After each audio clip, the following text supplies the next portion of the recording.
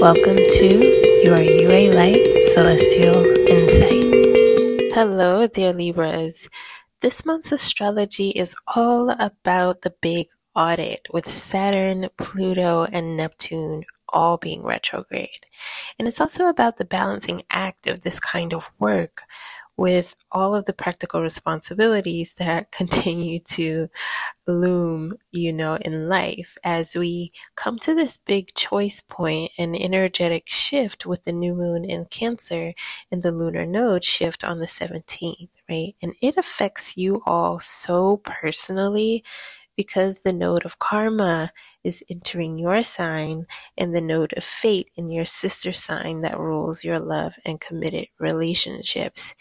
And, when this happens, it completely shakes up your life. It has already been doing so, right? In terms of the ways that the lunar nodes in Taurus and Scorpio were already like really affecting core areas of your life. And so ultimately, this is about you all reviewing and interrogating and uprooting core beliefs, right? Thought patterns, updating your sense of morale and your values and even your physical body and aesthetic appearance, right? And it's a transformation that has been happening for a long time and been very visible to the people around you and in public. But that also is still just beginning in the sense that this month marks a period where the cosmos sort of tests your sense of integrity and integration from these transformations in terms of your ability to live this new and improved version of yourself out loud, right? To walk your talk, right? Which appears here in the cards, right? And we see Saturn, the Moon Child, and the Chariot cards, and also the Divine Wisdom card all appear, indicating the alignment between the stars and the cards, particularly these particular planet configurations having these really potent effects on this big transformation that you all have been going through and this new energy that is coming in, right? This month, there's still a big focus on you working through deep, difficult emotions and internal conflicts and any insecurities and even professional competition and making choices about your direction and career and public reputation and your committed business and love relationships in a way that makes you feel empowered and free, right? And I'm picking up on a similarity with the Virgo reading, but with a slight difference in there being a focus on how you express or promote these things on the internet and how you relate to social groups and causes and gain abundance and even share abundance and opportunity with others, right? You figuring out how to use your money or platform wisely based on past critical judgments and feedback and this big process of internal growth that you all have sort of been involved in. Definitely leave a comment as well in terms of how this has all been affecting and playing out for you. But these configurations, have been about feedback and about how others feel about you and these aspects of you as well. And, how you do or don't let it affect you, how maybe it inspires you to reconsider your point of view, your values, or shift energy dynamics in your relationships, or even pivot and capitalize on something, right? And it's about how you maintain your beliefs, or rather, how perhaps instead of making any reconsiderations and changes, how maybe you maintain your beliefs, certain standards or certain relational dynamics and let the world adjust. And it's going to be really different for a lot of you. But the thing is, right, is that, karma is in the midst with all of this, right? And so, things will play out in accordance to the choices that you make. The Wheel of Fortune card isn't here, but you have free will. You have agency in some ways, right? In terms of, how it is that you move forward. All right. So we have the overall energy being Five of Wands and the Guilt cards in reverse, right? And these are these cards that are talking about, and then also the Moon Child in reverse being related to the past, and also the Two of Wands, right? So all of these are talking about this deep work of resolving internal conflict and any feelings of guilt from relationship, partnership, and commitment choices or scenarios that may have involved even education, teachers, mentors, wise people of different faiths or backgrounds than you. It will vary. You will know how this applies to you. But in terms of the astrology, these are all of the many different scenarios, the different aspects of different scenarios that have perhaps been affecting the Libra collective. And it's talking about this sort of crisis of faith, maybe even faithfulness, a crisis of identity, right? Which is absolutely what the nodes of fate and karma do when they come into your sign and your sister sign. It's also about, crisis of identity related to appearance or public appearance of success and achievements, right? And with the Two of Wands card here, she holds the world in her hands, but she seems caged by this arch that is above her, right? That she's standing under. And in this card, it's like she can't move or think outside of this arch. And the arch has the exact same engravings as the halo around the moon child. And so there's this indication that, despite public appearances, even public appearances of success, all of these scenarios that I've mentioned have created inner turmoil, right? And things haven't been as great as you've made them seem in the past. And, putting so much effort into perhaps promoting a false image has been part of the problem, chaining you to issues versus being unchained by facing them honestly and resolving them, right, at the root. And when I pulled the Two of Wands related to the past, the Moonchild card was actually hiding behind the Two of Wands, and I didn't see it until later, right? And so there's that message about, you feeling caged, trapped, wanting to break free of contracts, commitments, consequences, old feelings, an image, and, images and reputations from choices that you've made or from things that have happened where you've been affected in some way, even by the choices of others, right? And the Hierophant appears here in the challenge, and it, represents you perhaps seeking, mental, emotional, spiritual, legal, or medical counsel.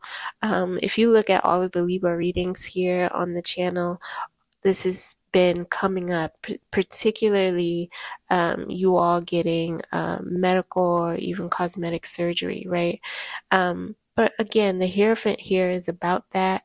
It's about support and advice and actionable options, right, that you sought or have been seeking or maybe are still seeking.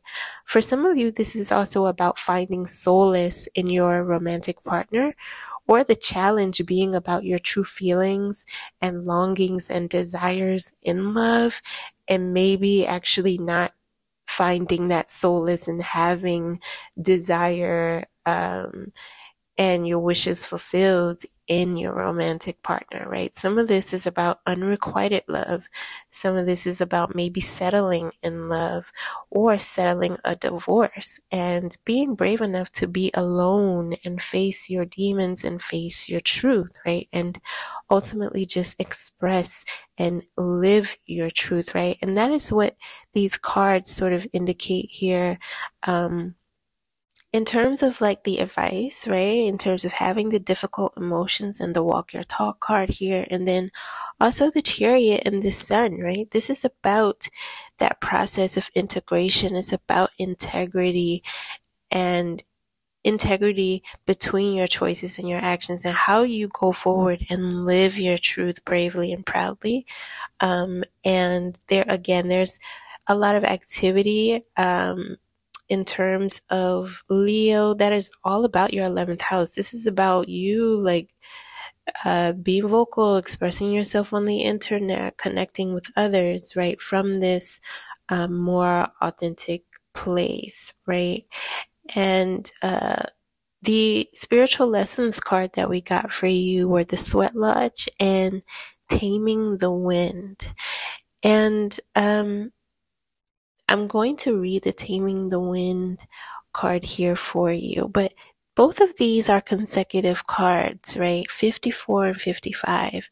The Sweat Lodge is the card that is number 54, so actually I'm going to do that one first. And so the Sweat Lodge has a message about the spiritual process of detox, right? And it's about it being really deep, right? Not shallow or simply cosmetic or based on physical health or appearance, but about purging old habits, beliefs, and humbling oneself to the divine and to the Great Mother to receive second chances, right? And so, if there is any guilt and difficult emotions related to needing to face a conflict or finalize an ending, or even take off a mask and walk forward in a new authenticity, or even to apologize or atone to make something karmically right, you're really advised to do it, right? With this card, but also again with the node of karma entering in your sign, okay? And the node of destiny and fate and blessings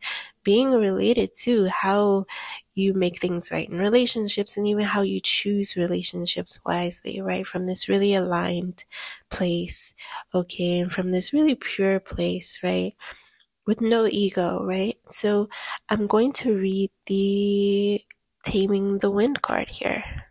So the Taming the Wind card here is about clearing your energy. It says, it's time to clear your energy, be present, and become conscious of how you communicate. This is a good time to write in a journal. Put your thoughts into a cohesive form. Perhaps you need to actually do a smudging ceremony, creating a sacred space to write about your dreams and desires. When this symbol appears, it's time to honor the Great Spirit with reverence and respect. And when it is reversed, it's this indication to clean up any misunderstandings with others and to clear the air in disagreements and allow others to share their side of things. You are called now to be a good listener. It's not a time to be right. It's a time for you to understand rather than be understood. Good things come out of this restraint of tongue and pen, and you will be surprised at how things get resolved when you allow for all sides to have value. And that could absolutely be what the Chariot and the Sun cards are also pointing to here, right? The Chariot is about how you come together with others, right?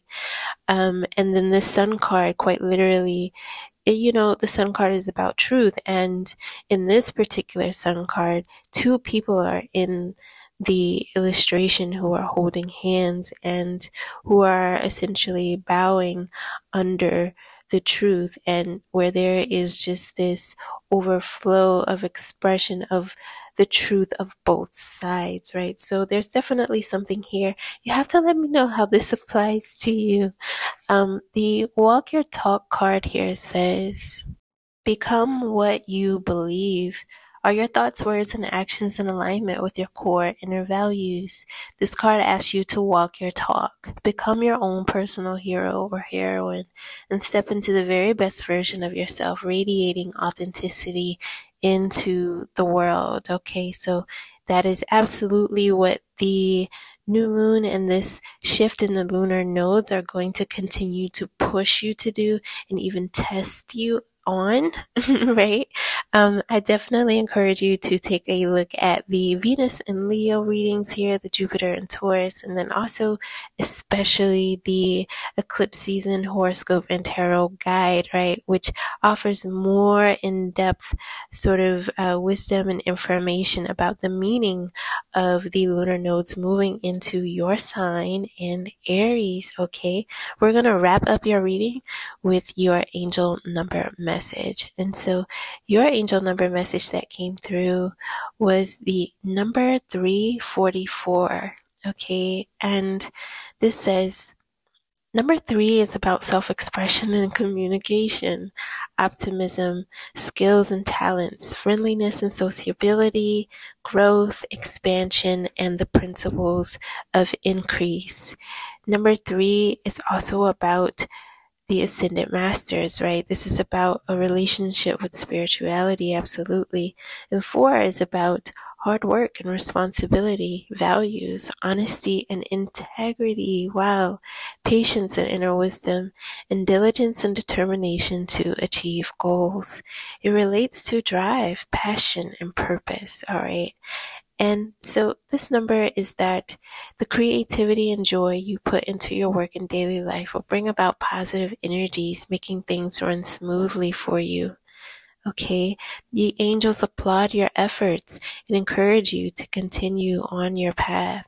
Know that the work you do is of great value, and your determination and persistent efforts have and will manifest many blessings in your life.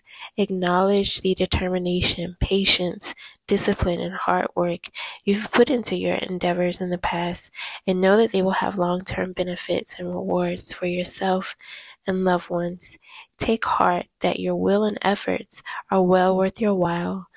The angels encourage you to keep up this great work. Give any concerns or worries to the angels for healing and transmutation, for all to be well in your world. Develop a peaceful and loving relationship with yourself. All right, dear Libras, absolutely, absolutely. And the other angel number message that came through for you was 311. And so here, the number 3 is alongside the karmic master number 11, right? So this is emphasizing the sort of karmic importance of expression, right, and communication and self-expression, right, and new beginnings, right? This portal of new beginnings that is opening up here, right? Definitely in alignment with the lunar nodes changing in this new moon, all right? So 311 is a number of optimism, growth, and expansion. It says to keep your thoughts positive and bright, because you are currently in a position where your thoughts and expectations can be manifesting at a rapid rate. Yes, we create our realities and life experiences with our thoughts, core beliefs, and intentions. So make sure that you focus and concentrate on your desired outcomes and results, what you truly want rather than on what you don't. It's also a reminder that the energies and vibrations you project outward are reflected back to you. Listen to your intuition and follow your own inner knowing in all that you do, and keep your focus on your heart center and your divine path and life purpose. Look to ways to use your natural communication skills and joyful disposition to uplift others. Have the courage to live your truths and express yourself with love and optimism. All right, dear Libras. So I definitely wish you all well on your continued journey. All right, and I hope that this message aids in your journey, as well as the other messages here on the channel. Definitely like this video and subscribe to the Yué Light Celestial Insight YouTube and all of the other social channels. See the official links also for ways to support Yué Light content. And just take good care of yourselves.